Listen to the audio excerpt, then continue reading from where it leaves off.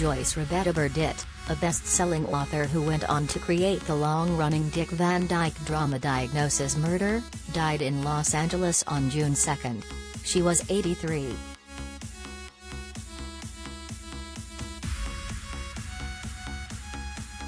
Born in Cleveland, Ohio, Rebeta-Burditt authored the groundbreaking roman clef, The Cracker Factor, about a housewife who enters a mental hospital to treat her alcoholism. The 1977 Macmillan book became a New York Times bestseller and was made into a TV movie of the same name starring Natalie Wood. The lead character, Cassie Barre, was based on Rebeta-Burditt's early life as a young married raising 3 small children.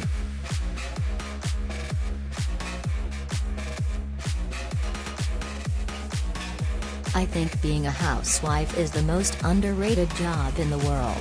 It is a perfect setup if one is predisposed to be an alcoholic, Rebeta-Burditt told People magazine in 1977. My husband had to take over much of the mothering. And my own mother was around a lot.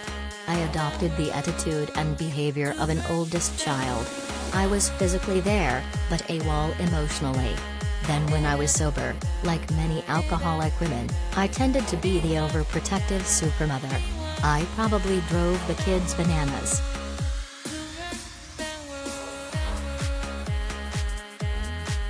Related story.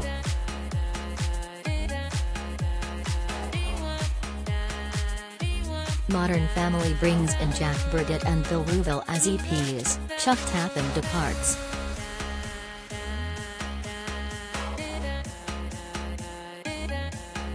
Rebeta-Burditt went on to work in the television business, first as a programming executive at ABC and later as vice president of comedy development at NBC. She wrote another novel in 1981 called Triplets. 5 years later, she wrote the screenplay for Under the Influence, a TV movie starring a very young Keanu Reeves about the impact of alcoholism on families. The movie also featured Andy Griffith, who requested that Rebeta-Burditt join the writing staff of his drama series Matlock.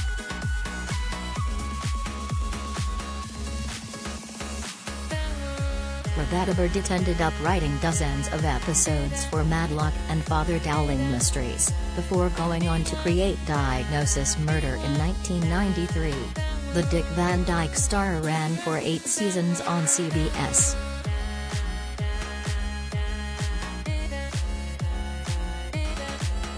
Rebeta-Burditt is survived by her 3 children, artist Paul Burditt, Emmy-winning sitcom writer Jack Burditt, and former Lionsgate Television senior VP Ellen Burditt, 8 grandchildren, 7 great-grandchildren, and a brother and sister.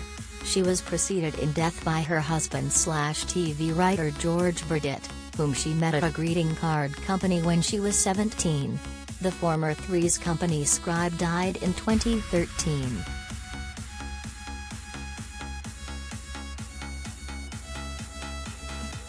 The family is holding private services due to the pandemic. Memorial contributions may be made to Deaf West Theatre.